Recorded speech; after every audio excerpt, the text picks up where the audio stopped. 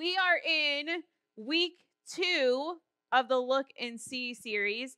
My name is Karen. If you don't know me, I usually hang out with the 6th and 7th grade girls, and I'm also one of the pastors on staff here. So, super excited to learn together with you tonight. Starting with a question. And I know I'm going to get thrown under the bus at some point with this question, but what is your favorite adventure book or movie? Favorite adventure book or movie? Yeah. Spider-Man Homecoming. Awesome. Somebody else. What? The Little Toaster? I'm pretty sure The Little Toaster is not an adventure movie, John. It is? All right. I'm sorry. I know nothing. I know nothing about adventure. All right. Somebody else. Return of the King. Okay. I didn't hear you. Jurassic Park. All right. Will like Star Wars. Okay, I know, but I just know you like Star Wars. All right. So, here's the thing, okay? I'm going to admit something to you. And those of you who know me already probably know this about me. I don't like adventure movies, okay? It is not always my favorite. I've never watched Star Wars. I tried to watch a Marvel movie last week. I watched one Star Wars movie, and it was the worst 3 hours of my life. And I watched Captain America last weekend, and I liked it, but it was not something I'm like, oh, I got to watch more of that. All right. So those of you who do like adventure have a fascination with stories about the exploration of the unknown. I am a big fan of the predictable, okay? I really enjoy a Hallmark movie where you know exactly what to expect, right? You watch one Hallmark movie, you've seen them all. They all have the same formula. You know exactly what time the kiss is going to happen. You know exactly what time the big fight is going to happen. It's all the same. I like that. Thank you, Wendy. Thank you. All right. The middle schoolers were totally silent on the Hallmark thing. But whether you like Marvel or Mission Impossible or Star Wars or the Chronicles of Narnia, we're all drawn to stories where characters are thrown into this unfamiliar world, exciting adventures, and new discoveries. So take 60 seconds, talk to the people around you. What's your favorite adventure movie, favorite character, and something they learned?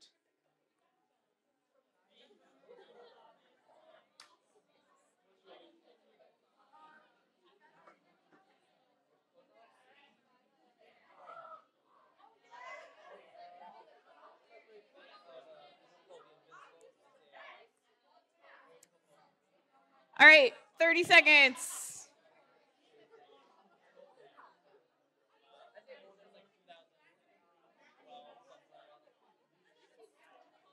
Ten seconds. All right, you are done. All right, I want to tell you about one of my own personal adventure stories. Probably one of the greatest adventures I've ever gone on. Again, because I don't like adventure, so I don't do it enough, okay? Admitting it. A few years ago, my dad asked all of my siblings and myself if we would go ziplining at Bristol Mountain. Has anyone ever been to the zip line course? Not the aerial course, but the zip line course. Okay. So, couple things to know about me. I don't do adventure well, okay? I am terrified of trying new things. I'm working really hard at it, but it makes me nervous. Ice skate, wouldn't think about it because I know I'd be on the ground hurt. Roller skate, never. Skateboard, no. Hoverboards, why were they even created? I don't understand. So people can fall? I don't get it. Anyways, I said yes to going zip lining, okay? Couple important things to know about that. It was literally the second weekend it was open, okay? The second weekend. That means there were like a few people that went before us, not like hundreds of people who had been out on this course before me. Just a handful of groups had gone out before us. Also, I don't enjoy heights or flying across gorges or jumping in faith that a piece of wire is going to hold me up. But I said yes. So we went, and it was one of the most amazing experiences of my life. Now, the first time, I was pretty nervous. I jumped out. They made me go first because I was terrified. So they thought that was the way to solve it, was to make me go first. It was awesome. Second one, amazing. Third one, my dad went first. And if you know anything about zip lines, right as you get close to thinking you're going to like hit a tree, this piece of something catches you and stops you. I don't know the terms. It's supposed to stop you and you're supposed to ease into the platform. It did not catch my dad. It hooked and it kicked him right back out into the middle of the gorge, okay? So I'm on the other side watching my dad hanging over a gorge, okay? Not really excited about heights. Still not really 100% sure that this piece of wire is going to hold me up. Watching my dad. The guide said, don't worry. Every time we've done this, the whole like 5 times before, every time we've done this, one person in every group gets stuck. Not a big deal. Just takes half an hour or so. We'll get him. It's fine. Only happens once per group, okay? So they get my dad. He goes. My stepmom goes, and it's great. I go, and guess what happens? I get kicked back, hanging over the gorge. I did not die. Spoiler, I'm here, okay? So I was not afraid, however, because I had learned from my dad's experience exactly what would happen. And I was able to see it. And I was so thankful for that. And the rest of the time was amazing until the very last platform. And if we have time at the end, I'll tell you what happened there. But I just did. All right. So adventures are fun. But one of the reasons that adventure stories stick with us is because of how much we or the characters in the stories learn along the way. Our love of adventure is tied to our curiosity. We want to know what's out there, what's left for us to discover. This is true for the world that we live in and the imaginary worlds we can explore through stories, but it's also true when it comes to our faith. When it comes to God, there are a lot of things left for us to discover. This is exciting, but like most adventures, it can be a little scary. So you might have questions about God or Jesus or how your faith impacts your life. And you may wonder if and how God could have created the universe, or why an all-powerful God would care about you and me, or who Jesus really was, or what we're supposed to think about or do with the Bible. Or you may be the person that other people go to with their questions about God because they know that you're a Christian. Just like our favorite adventure stories, there are some unknowns involved in following Jesus. But if you're ready, I hope that you'll engage your curiosity, look and see what you discover. So I'm going to ask a question tonight, and it's what questions do people have about God? What questions do people have about God? Some might tell you that having faith means that you don't ask hard questions about God because all you need to do is trust. But I'm not one of those people, and neither are most of your leaders here, I would think. Questions aren't off limits. After all, if Jesus can't handle our questions, is he really somebody that we can trust? In order for our faith to grow and deepen, we have to ask questions. So if you're comfortable, I want to hear some of the questions you have about God. Disclaimer before I take your questions, we're not going to actually answer all these questions tonight. This is just purely an exercise to show that we should ask questions. So give me some of your questions about God. And don't make me like pull them out of you, because that's really rough. That's not very nice, Will. Come on. There's got to be a question about God. Silence. All right. Why is anxiety a thing? Ben.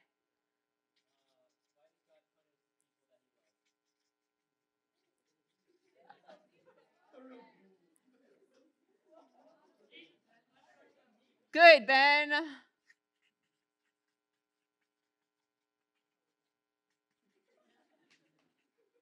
Listen, I'm going to turn around in 10 seconds, less than 10 seconds, 4 seconds, and I better see another hand. Come on. Hannah.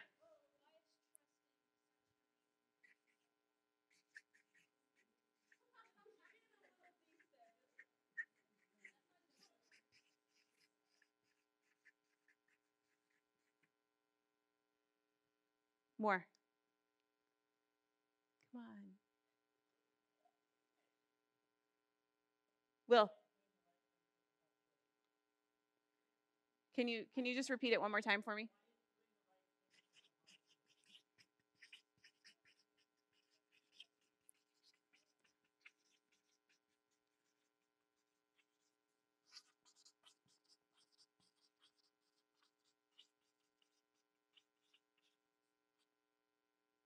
Anybody else? Yeah.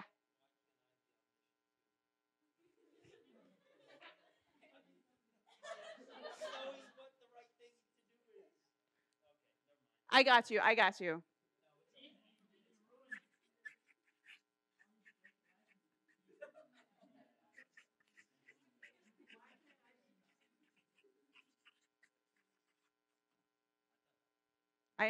Once you explained it, I thought it was good too. All right. So, thank you for participating, those of you who participated. Who here isn't really sure how to answer some of these questions?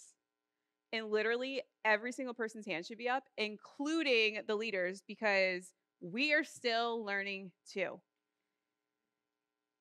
What I want you to see and understand is that you can believe in God and still have questions. I can study the Bible and I can go to church my entire life, and do you know what's going to happen? I will still never, ever learn all there is to learn about God, and I'm still going to have questions until that moment when I get to heaven. As a follower of Jesus, you may feel like you need to have all the answers in order to talk about your faith with your friends, but you don't. God doesn't expect us to have all the answers, but God is calling you to help others find the answers that you've already found. When it comes to adventure, Jesus and his followers, the disciples, lived out the greatest real-life adventure stories ever. From miracles to walking on water to seeing raging storms completely calmed. Following Jesus was a wild ride. But this whole adventure began with one simple invitation from Jesus. Follow me, and I will make you fishers of men. So I'm going to open up to, that's okay, I'll get that later. Matthew chapter 4, verses 18 through 22. I'm going to give a shameless thing here. I love the Bible app. I think it's amazing that we have the Bible at our fingertips all the time. But I am a huge fan of opening up our actual Bible, and really encourage you to do that and to carry it with you, because, man, it's incredible. And I said this to a really awesome guy that impacted my faith journey, and I know he impacted Brian's faith journey, once told us he referred to it as his old friend. And I love that. Is the more I study and the deeper I go and the more I use it, the more worn it gets and the more I just want to spend time with it. So spend time with your Bibles. Matthew 4, 18 through 22. You're welcome. One day, as Jesus was walking along the shore of the Sea of Galilee, he saw two brothers, Simon, also called Peter, and Andrew, throwing a net into the water, for they fished for a living. Jesus called out to them, "Come, follow me, and I will show you how to fish for people." And they left their nets at once left their nets at once and followed him. A little farther up the shore, he saw two other brothers, James and John, sitting in a boat with their father, Zebedee, repairing their nets. And he called to them too. They immediately followed him, leaving their boat and their father behind. This wasn't Jesus' first encounter with these guys. Other books in the New Testament talk about the times that they had met before this. Plus, these fishermen, they knew Jesus. They knew about him. They would have known him as a local religious leader, or a rabbi is what it's called in Jewish culture.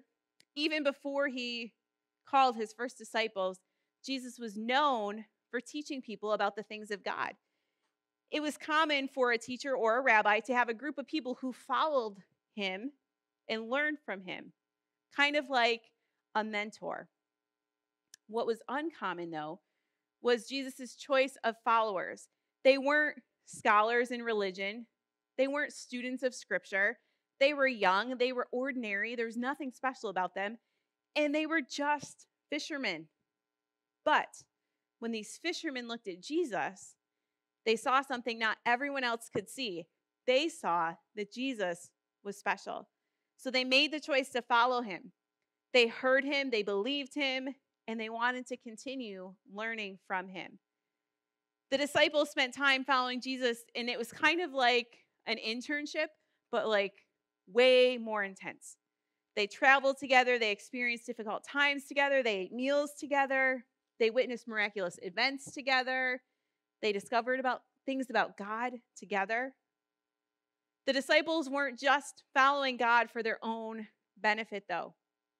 Jesus expected them to take what they had learned and share it with others. This wasn't just a new hobby for them. This was a dramatic shift in change in their lives. After Jesus died and rose from the dead, he challenged his followers to do a few things. First, continue on their great adventure after he left earth. Second, teach others like he had taught them. Third, make more disciples like he had done for them. And fourth, share his message of salvation in their communities, in their country, and throughout the world. Hopefully those all sound familiar.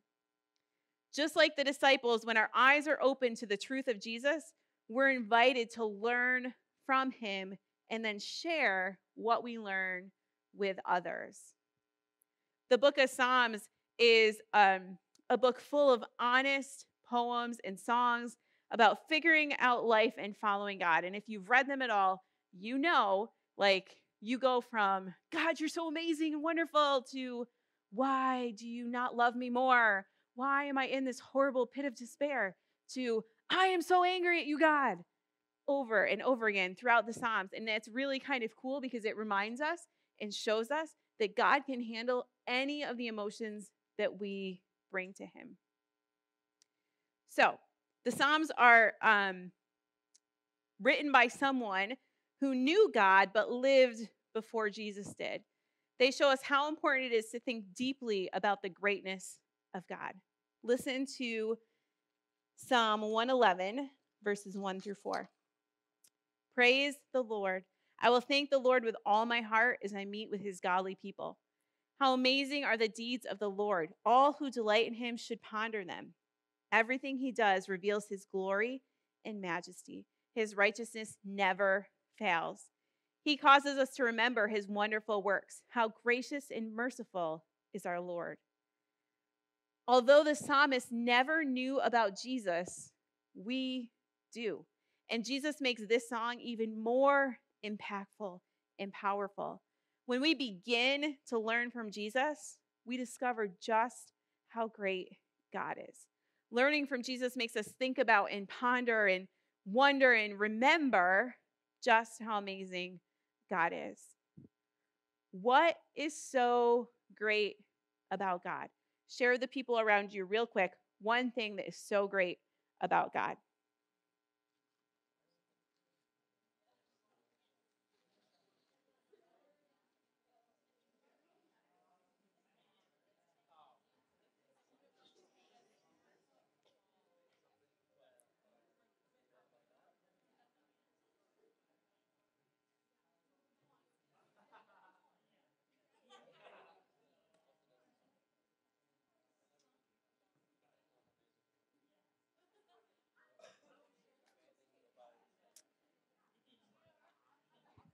All right, come on back. Who can share with me something that is so great about God? One thing that's so great about God. Ben. He'll never leave you. Truth. Will. He's trusting. Hannah. Sends people your way when you need them. Yeah. Yeah. Thank goodness for that, right?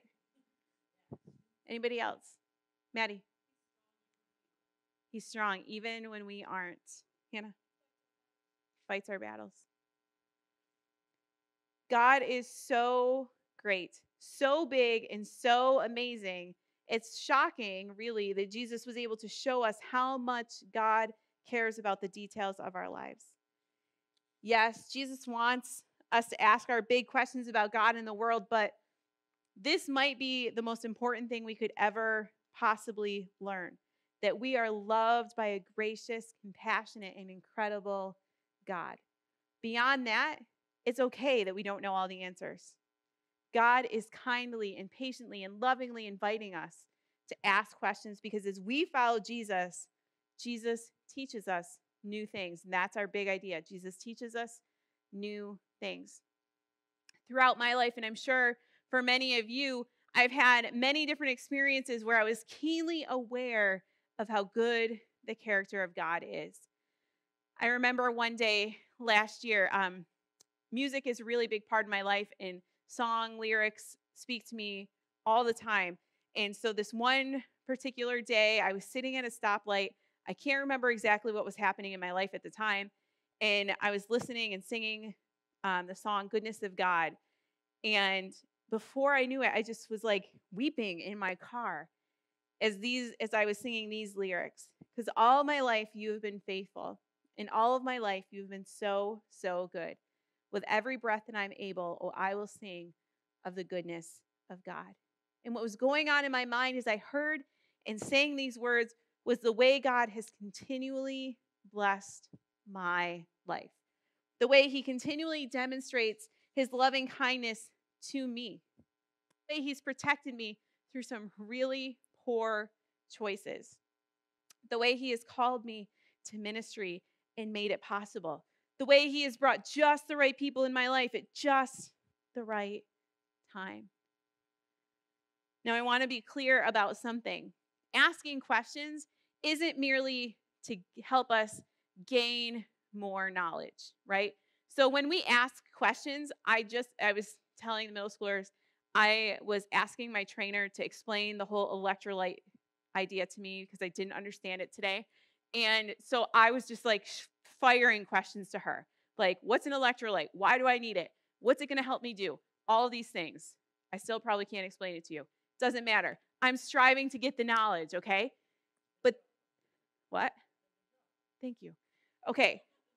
But so we will get more knowledge. But the really important things about asking our questions about God is not necessarily the answers to our questions, is that we learn about who God is.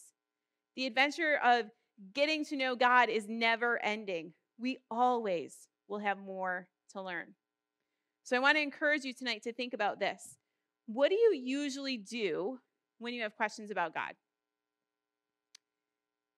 What's one big question you still have about God or what you believe? Whenever I'm trying to get better at something or whenever I want to work on something, I have to come up with a plan.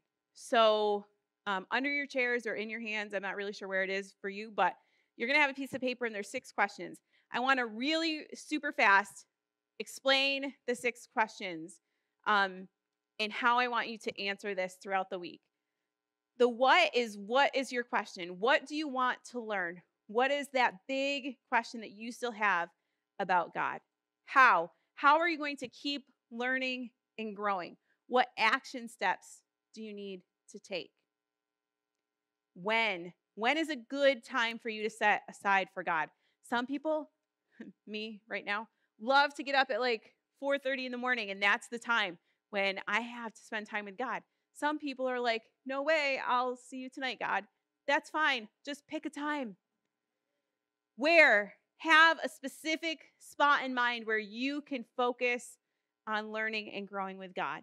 Why? Why are you doing this? Why is this question important to you? Why do you want to learn more about God? And who else can you share with? Who can you bring along with you on your journey? Maybe even somebody who doesn't know about Jesus yet. Whatever it is and you want to learn, don't give up. And if it doesn't work, if you miss a day, starting in the next day. Don't get discouraged and frustrated. I hope that you will choose to look, see, and learn from the greatest teacher that we have, because Jesus teaches us new things, and there is so much to learn. Let's pray. Father God, I'm so thankful for this group of students, Lord, who have already taken that first step to look and see and grow in you just by being here tonight. Lord, would you use this message to stir in their hearts those questions that they still have about their faith and about you, Lord? Lord, would you give them the courage and the boldness to go to someone they trust with their questions? Lord, would you give them the courage and the drive to find those answers in Scripture? Lord, would you continue to foster a love of learning and adventure with you? God, we love you and we praise you in your name. Amen. Thanks, guys. It's been real fun. Oh, all right. I didn't tell the middle schoolers this because I just didn't tell them. Okay, so the last zip line is like it's super long. It's the greatest until it ends, okay? And it ends and you're just up hanging out on a platform and you have to get down. Now, it is one thing to like jump out and know that you're going to be caught by the, wire that's in the air. That's one way of trusting, right? Do you know what they told me at the top of this tower, platform, whatever? They said, just step off. I'm sorry, what? Just step off. You're fine. You're still hooked to your thing. You're not gonna hit the ground. You're fine.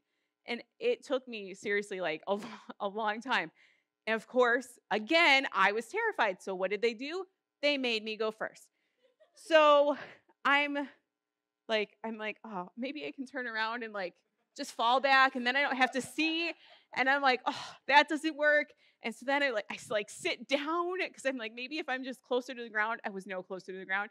Like, maybe if I'm just closer to the ground, I can just like ease out. Eventually I made it, but it was terrifying. Yeah, I did. And it was terrifying. And I'm still hanging up on top of the platform. But this is the funny part. So I forgot to stand up when you get to the ground. And so I did end up on the ground very, very lightly. And my dad thought that was hilarious. Well, he still had to go, and he has 2 artificial knees. He forgot to stand up too. And so he was on the ground, and he had to like roll himself over. So that was the last zip line, and it was quite an adventure, and I would go again tomorrow if I could.